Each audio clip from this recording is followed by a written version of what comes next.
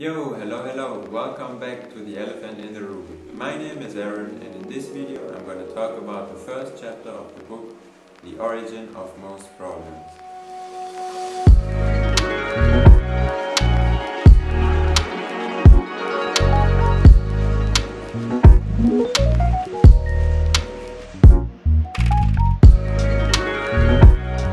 So you can find the book if you just go on tromsite.com/books, and then it's right here. If you click on it, it will open in a book viewer, so you can also read it on your phone or tablet, for example. And there you can navigate by swiping. On the laptop you can navigate with the left and right key. And you can even download the book if you just click on here, so you can read it offline. That's the cover. If you think who or what is this, we're gonna figure it out later. You'll get to meet these two in the middle of the book. On the first page, let me make this a bit smaller. On the first page there's a short summary about the book. It's just that there are many problems in this world, and they have one common origin, one root cause, so to speak. And if this is understood from many humans, then solutions will follow. And once solutions follow, our society will change. And yes, I know that's an extraordinary claim, but there's also well-sourced evidence throughout the book to prove every point which is being made in the book. So there are 6 chapters. There's the story, understand, accept, get ready, fight, and putting everything into perspective. I thought I'm gonna make videos about each chapter, and today I'm gonna make the video about the first chapter, which is the story. So the very first question of the book is, what do we want? And we're gonna ask that the TROM superhero. You'll get to meet him in a second. TROM is a project that started in 2010, 2011 and has created since many books and videos and even a quiz and so many tools, and TROM posts memes on social networks daily. So the question is, why is TROM doing all that? Why does TROM even exist? And we're gonna imagine to talk to a 10-year-old, because if a 10-year-old kid can understand the message behind the project, then basically everyone can, at least in theory. So now we're gonna meet the TROM superhero. That's how he looks like. He says whatever he thinks, and he has no mercy for unscientific values. As you can see here, come on, there is no God, of course not. So the TROM superhero explains to the kid that if you summarize TROM, what TROM is about, in one word, he would say trade. And he puts it in one sentence, and he's saying, we play a game in this world, all of us. That I have something, you have something else.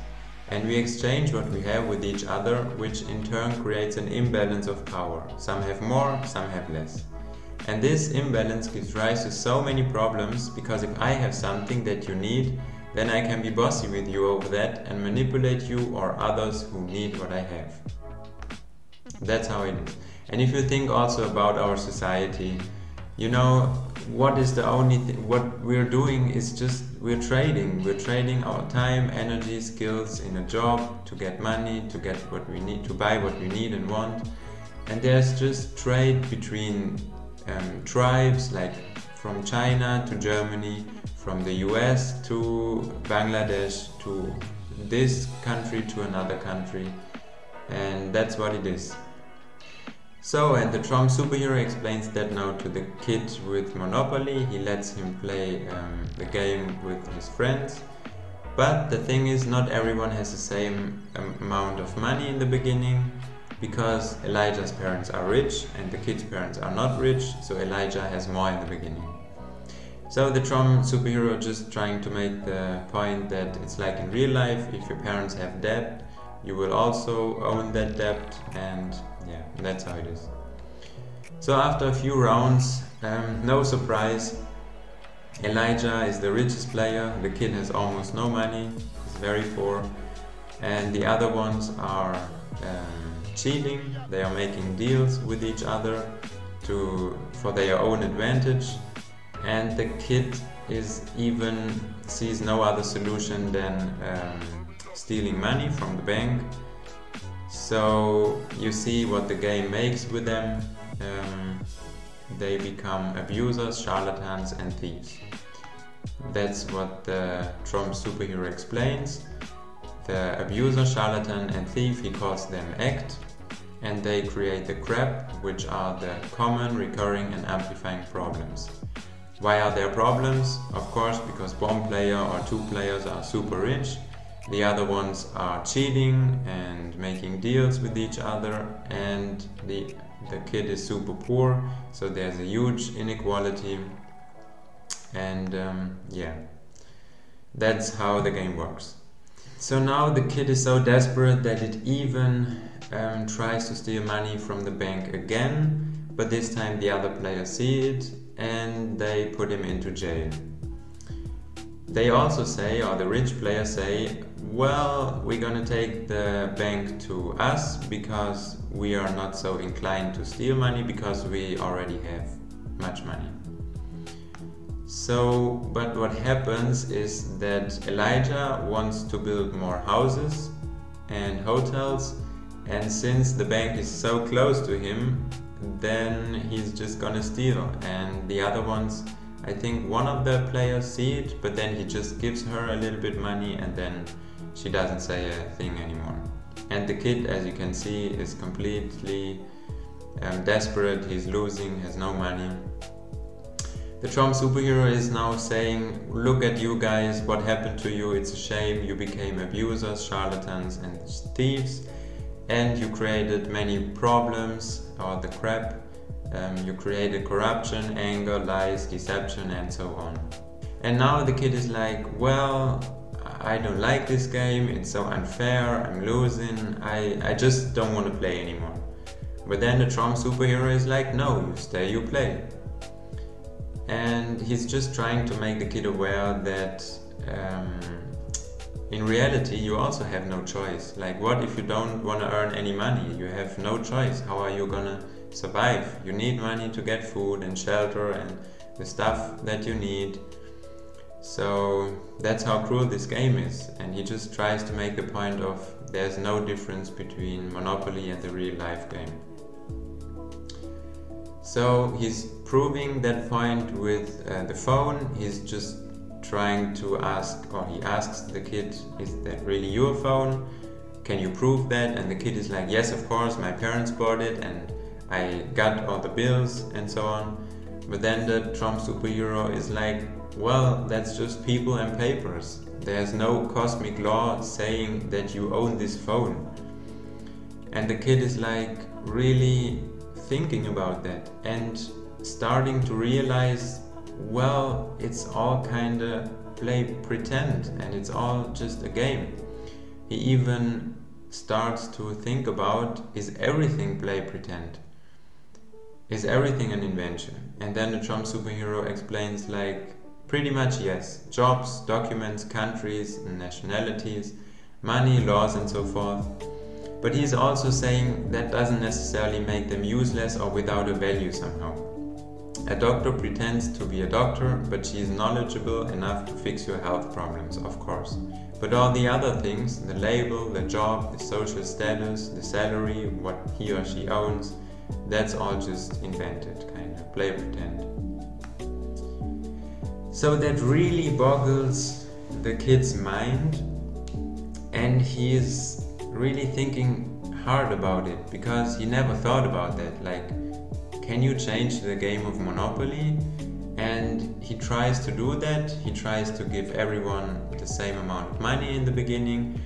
He tries to do draconian punishments for those who steal or cheat.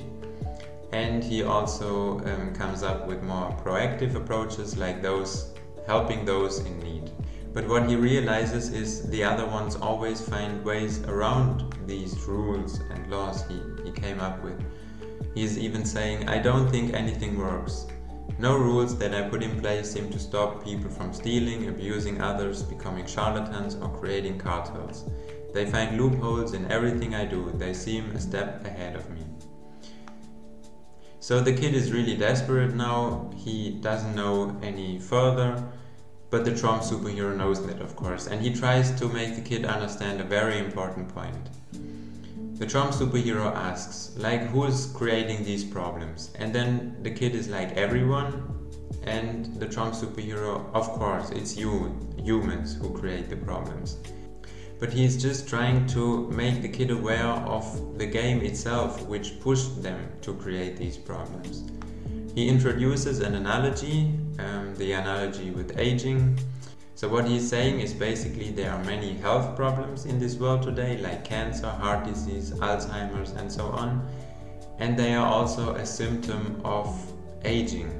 And more researchers and scientists are focusing on aging as the problem.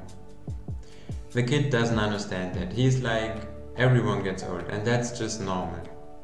The TROM superhero explains, however, that what is normal today doesn't have to be normal in the future. And he's saying that if you were to cut your fingers 100 years ago and you got an infection, it was very likely, and it was normal back then, that you could die from that. And today not anymore, of course. And the point about aging is not becoming immortal. Don't get that wrong. Many people think about, oh, if you tackle aging, they don't want to die anymore, or they want to become immortal or something. But this is not the case. It's more like having a better health overall. Like imagine being 70 or 80 and you are in your health conditions when you were 40 or 50. So that's what this is about, and it's not about becoming immortal also. So the TROM superhero now explains that here you can see the world problems, and now he asks the kid, okay, what is now the origin of them, or who creates these problems? And then the kid starts to realize it's people, of course, people create these problems. And then thinking back to Monopoly, what pushed them to create these problems, and he realizes the situation, the game, and finally trade, the trade game, the game of trade. And the TROM superhero is happy because the kid now finally understands. But the kid is questioning now, what do you mean by trade? What is a trade? And the TROM superhero explains, well, sharing and giving something without expecting anything in return is no trade, of course. But what the problem is the need for trade. Like, imagine having access to everything what you need and want. Then there would be no point of trading, right? So he's saying the fact that we lack access to stuff is the problem. And the kid is like, okay, is all trade bad then? And the TROM superhero is like, yes, because it creates that instability of power. The TROM superhero explains that with a short story from when he was younger. So back then he had the latest releases of the newest movies, and he used to share these with his friends. But that also put him into a powerful position because he was the one having these latest releases, and it was a struggle for him to get those. So he was thinking, why should I share them for free when I struggled so much to get a hold of them? And then he started to sell them. So he started to make a small fortune out of that. And he was even then giving no movies if anyone couldn't give anything in return for that. So he started as a nice guy in the beginning, then he became a bit of a dickhead after a while, and he was a complete douchebag in the end. One day when he ordered some new releases from that shady place where he got them from, he got only an empty package. An empty package was delivered with nothing inside, and he was super destroyed, super angry also, and he thought about his only option was to get a revenge. So what he did was he sold empty packages together with a friend to random people over the internet and made a lot of money out of that. What a shame. Imagine that, selling empty packages with nothing inside and making a lot of money out of that. And a comparison now is, imagine if he wasn't a 16-year-old boy with movies and DVDs, but instead a 50-year-old man owning a drug company. Ponder about that. And he's just saying that's the moral of the story. When the need for trade is present, then it transforms people into jackasses and they will create awful things. The kid wants to know now what stopped the awful behavior of the TROM superhero. And the TROM superhero is like abundance and education. The fact that the internet was more and more a thing, these movies could easily be shared online and people had more access to them, made it irrelevant to buy these DVDs. And the other fact was that he was part of a middle class family and had pretty much everything what he needed at that time. These two things, abundance and education, made him stop doing these scams. And he is explaining now this story is a classic example of what happens under the force of trade, and it can be found underneath every human or organization in the world today that is engaging in similar actions and behaviors on a daily basis to keep their differential advantage alive and thriving, to survive or grow in this game. He summarizes, we play a game, the game of trade. We trade our labor, energy, skills, knowledge, comfort, security and so forth for our needs and wants. That's how simple it is. What we have to understand is that this is just a game and we can change it any way we want to. He is also saying those who try to fix the world are trapped in a loop because they don't address the elephant in the room, the force, what makes people behave so badly. People don't understand that trade is the source of most problems. Trade is the force that pushes people to behave badly. They don't think bold and out of the box, or more than likely, they are not aware of this. What I really love about this book are the illustrations and the dialogues that you can see here, for example. Because the guy is saying he has no food for feeding, for his family, so he's going to hunt some elephants to sell their tusks as ivory. And of course, if he had access to food and the stuff that he needed and feed his family and his kids, then there wouldn't be no point of hunting elephants, you know? So it is really the force, the game that pushes him to sell and hunt elephants. And now the TROM superhero explains, the problems on the left are created by aging, the ones on the right by trade. We currently do not know how to fix aging, but a lot of progress is being done and the most important step is happening, the awareness of what is the core problem. Yeah, as I said, more and more researchers and scientists are agreeing on that fact and they are working on it. The TROM superhero continues now, we also may not know how to tackle trade, but that's not even important. The important bit is to understand that trade is the source of those problems, meaning most problems we see in the world today. He challenges you.